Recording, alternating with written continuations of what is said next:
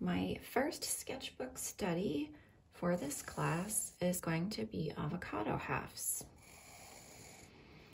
First thing I'm going to do is draw with my HB pencil my avocados. Just a quick sketch and outline. I'm having one angled this way and one half angled that way. I drew the diagonal lines because it helps me to sketch more accurately.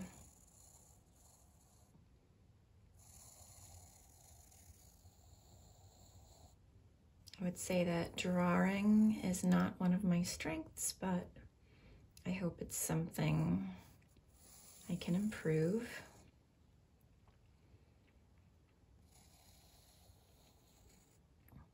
Just keep your lines really light, and then you don't have to worry about erasing them. You can go over your sketch a bunch of times. I picked an avocado for the first study because I think there's a lot of fundamentals you can learn when you paint an avocado, and specifically how light and shadows work. So I'm going to be talking about that during this painting. All right, so on this avocado, I'm going to have my pit, and this half is going to have the empty hole where the pit used to be. I am noticing in my reference photo that the light appears to be coming in this direction. So what I want to pay attention to is where the light is hitting the avocado and where the shadows are.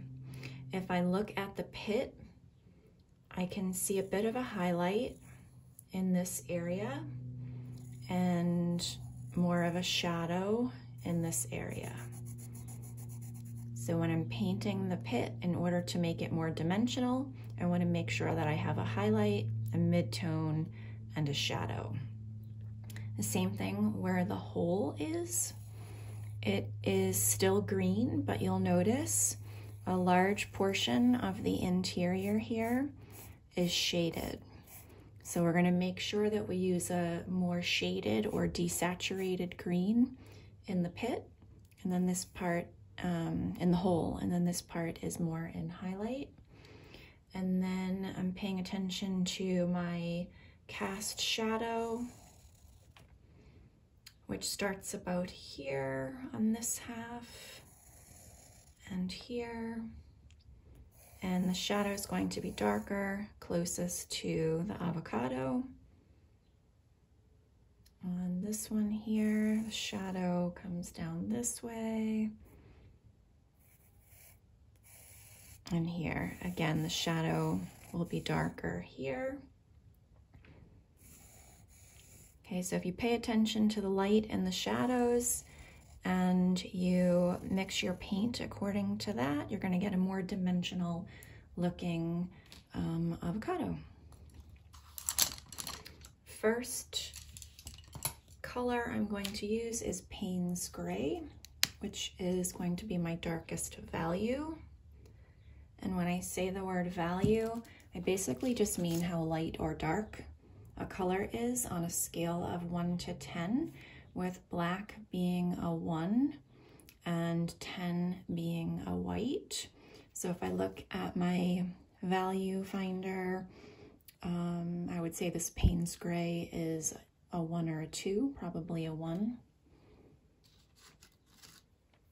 And so what I want to look for in my painting, in addition to the light and shadows, are the shifts in value color. And I'll talk more about that as I go along. I'm using a filbert brush, number 2. A flat brush would work just as well for this, a round brush too. I'm just making a thin outline around the outside of my avocado.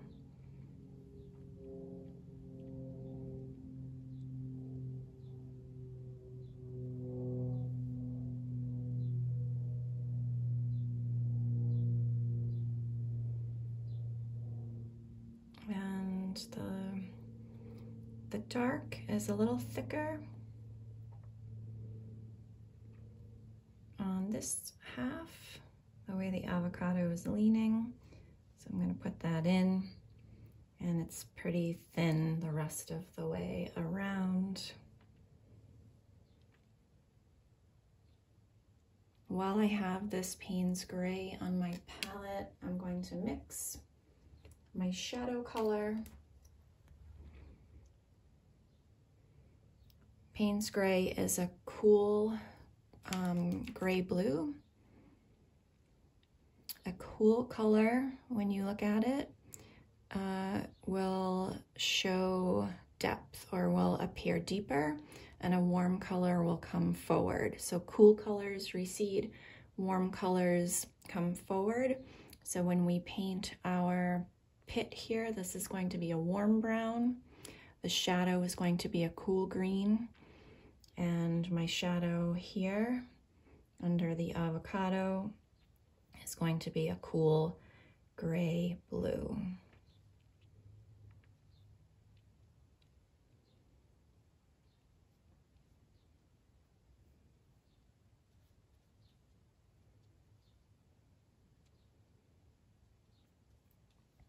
And this, I'm not trying to be too exact with my brush strokes. You don't have to be super exact, but I would say try to have the shadow closest to the avocado a little bit darker than the rest of the shadow.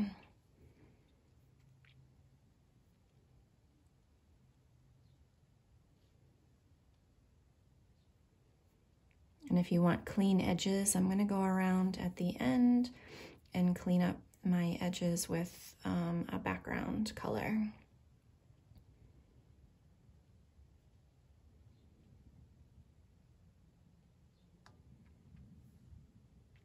Okay, and I'm just wiping my brush on a paper towel. I use a little water to clean it off. But I'm going to keep using the same brush. And I'm going to mix my green colors. I have my yellow and my turquoise, which make a really vibrant green. You could also use the Payne's Gray to mix a green. It's going to give you a very different green than the turquoise. So that's the Payne's Gray with the green, which is very dark. That could be a nice color if you were painting the outside of an avocado, compared to a really vibrant green that you get with the turquoise, which is not a good color for an avocado. But if you mix in a little bit of red, using my quinacridone red, you could use just a touch of red. I'm going to do a little more yellow, and you can see that the red starts to desaturate the green because it is red and green are complementary colors. I want this to read a little more yellow. And I'm going to use this color for that inner green that I see, that inner green ring.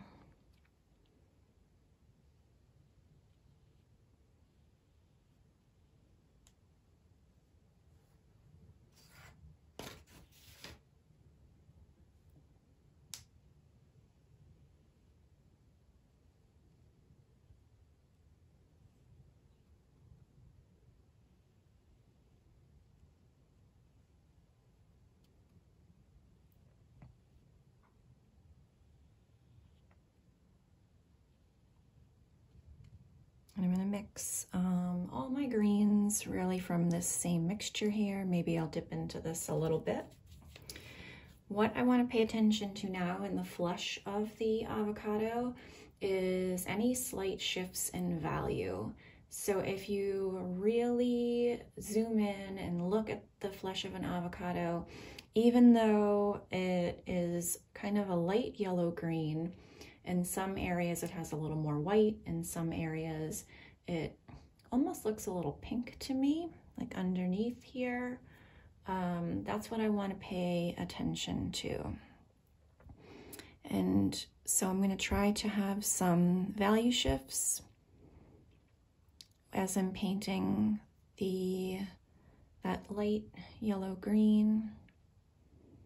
If I just took this one color and painted everything inside here this same color, my avocado is going to look a little flat.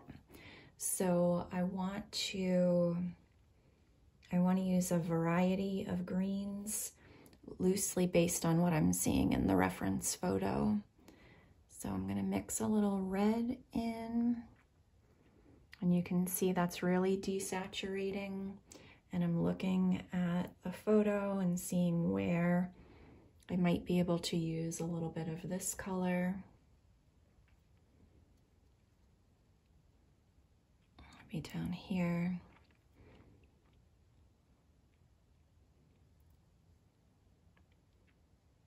I'm just going to keep adding in different amounts of yellow, turquoise, red, and white to get all the different shades of green.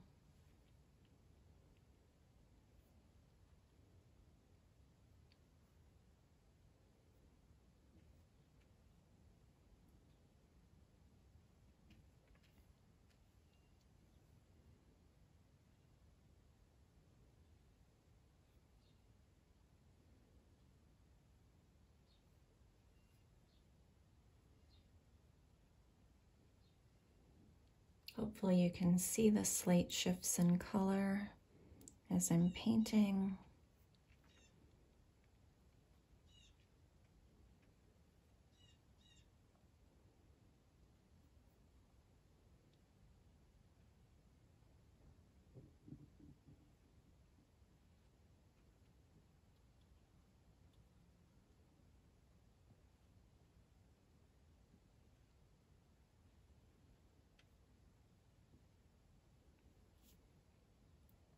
If you get too much paint on your brush, you can just kind of wipe some of it off.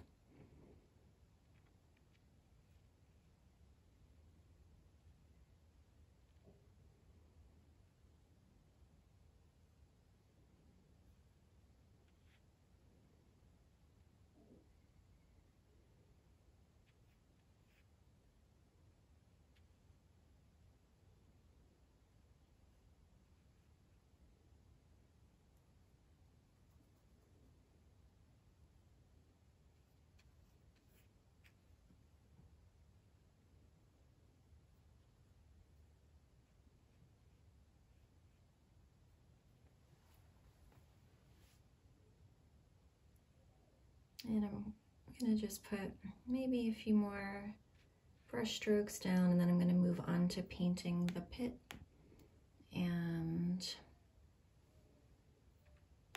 the hole where the pit used to be.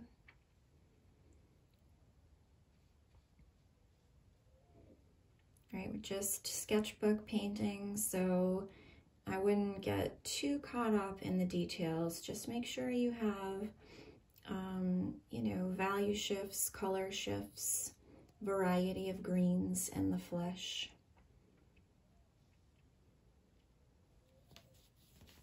I'm gonna just wipe my brush on my paper towel over here, and using these same colors, I'm gonna mix a brown color for the pit. I need more yellow for this. And I'm using the same brush, it's just wiped off. I am going to mix an orange color.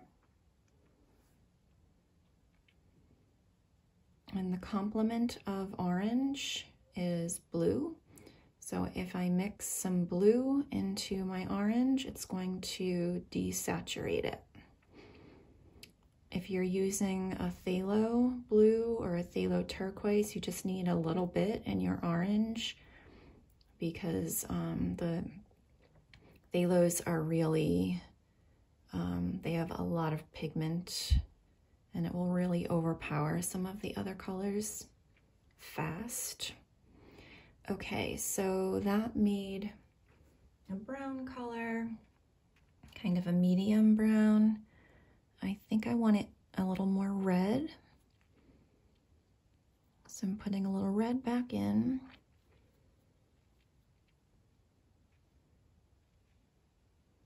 And I want to remember to pay attention to the highlighted side and the shadowed side.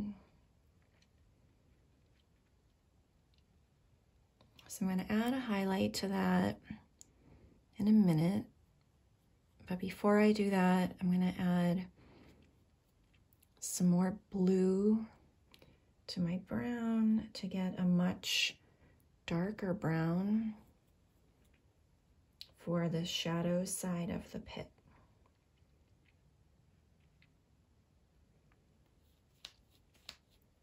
I just wiped my brush on my paper towel again. If your paints are starting to dry up on you, it's a good idea to spritz your palette with a little bit of water. And I'm going to add some more value shifts in here.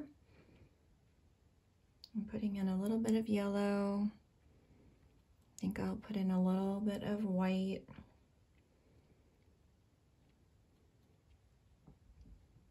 And then I really want to lighten a little spot up for the highlight. And so this side is more highlighted to me.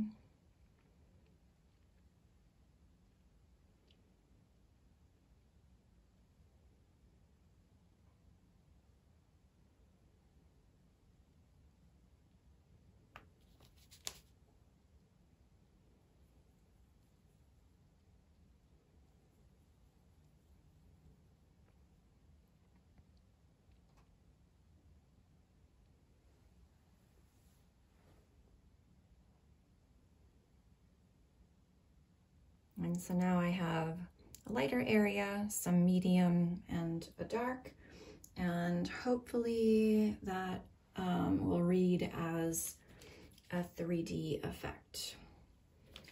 I am just wiping my brush. I'm going to rinse it a little.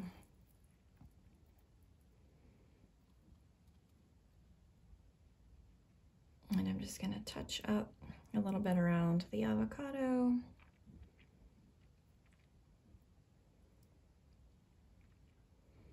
And you know what, I'm going to take a little bit of the brown and because I see little spots of brown around the edges in some spots.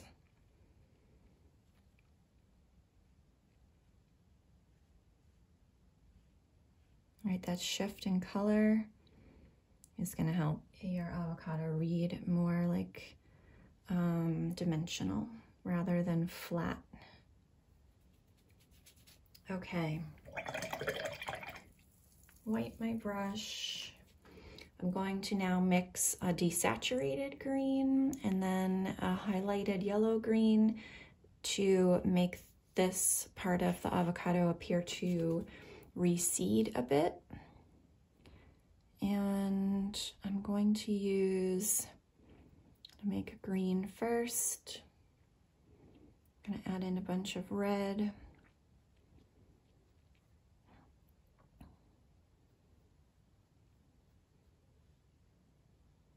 I'm going to do a little more white.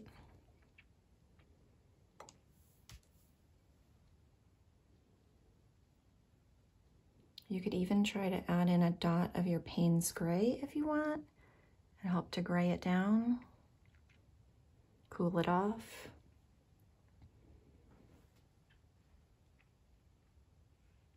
And I want to pay attention to the area that is in shadow and the area that is more highlighted.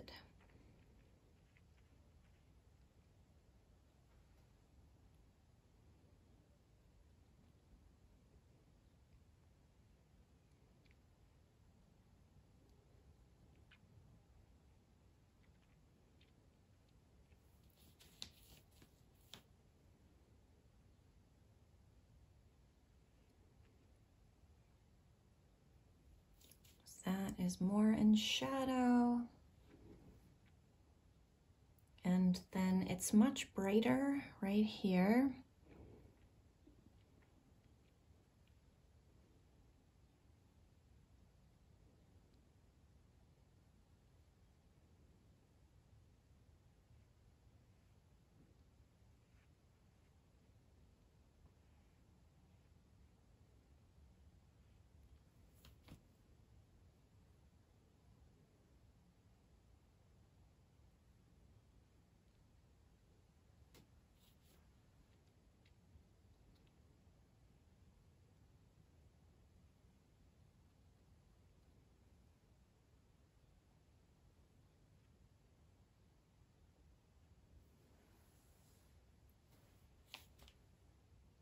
And I'm just going to go over the highlight again.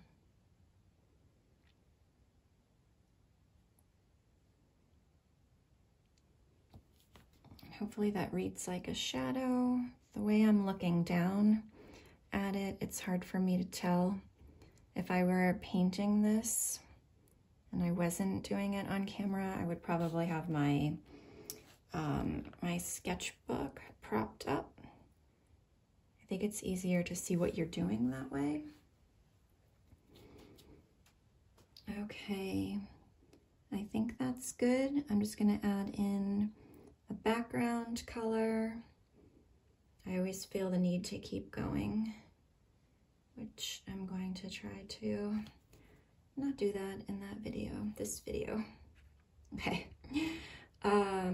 Last thing, I'm gonna grab a new brush, and for my background color, I'm going to go with something that complements the yellow or green in the avocado.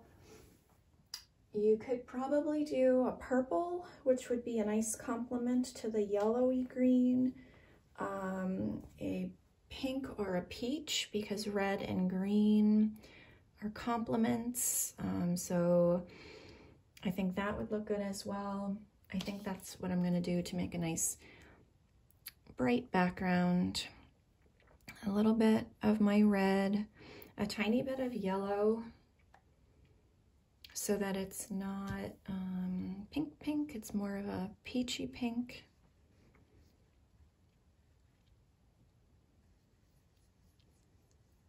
You can kind of test your color.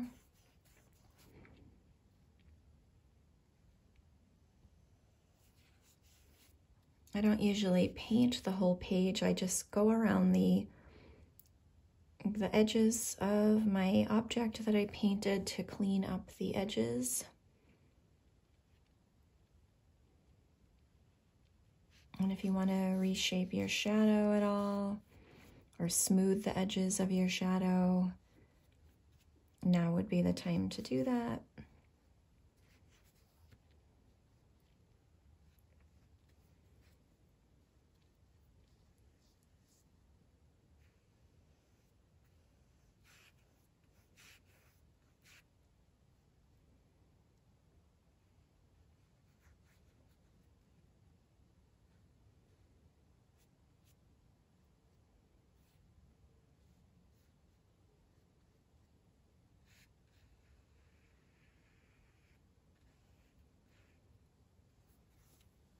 I didn't mix enough paint. I'm using a flat brush for this, size 4.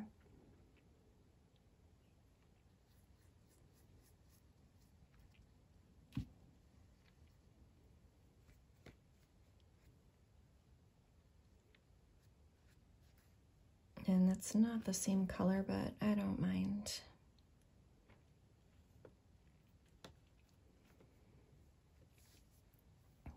I am going to flip my sketchbook because I can paint better from the right side. I can be smoother.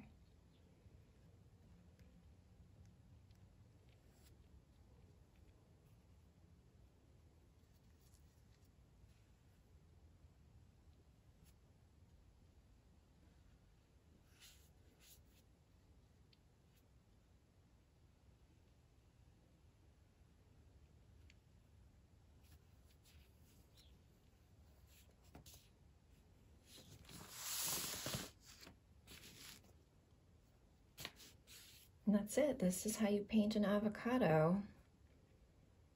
It's really going to be the process for everything we paint, all the different fruit, paying attention to the highlights and shadows and shifts in value.